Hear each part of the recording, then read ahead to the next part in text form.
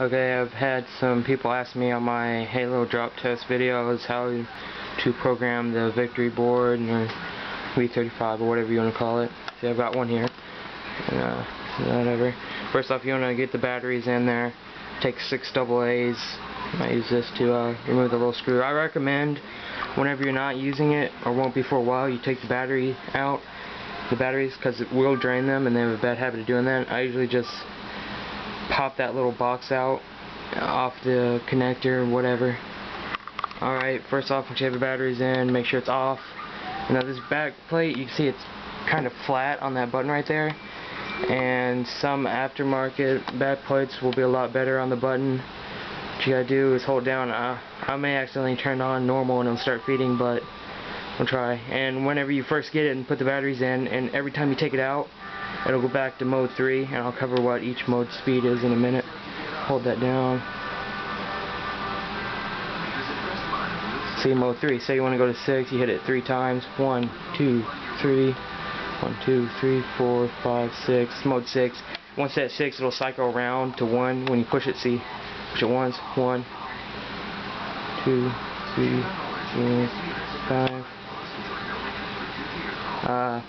I think you let it set idle for about 10 seconds.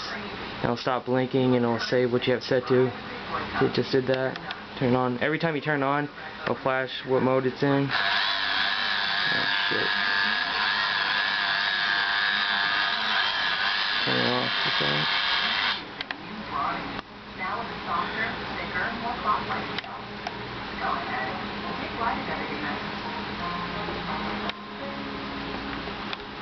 4, 5, 6. Alright, now it's in mode 6.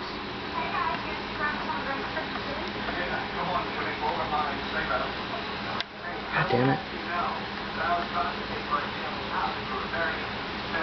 Alright, let's sit idle again. Like I was trying to say, every time you turn on, you just let go, and it'll flash what mode you're in.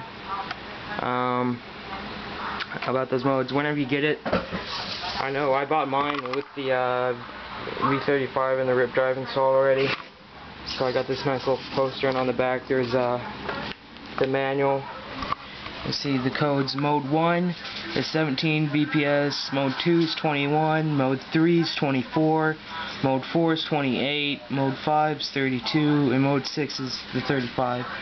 You see you got a diagram and everything, and down here is if you want to get it registered, and just basic crap, but that's all you gotta do to program it.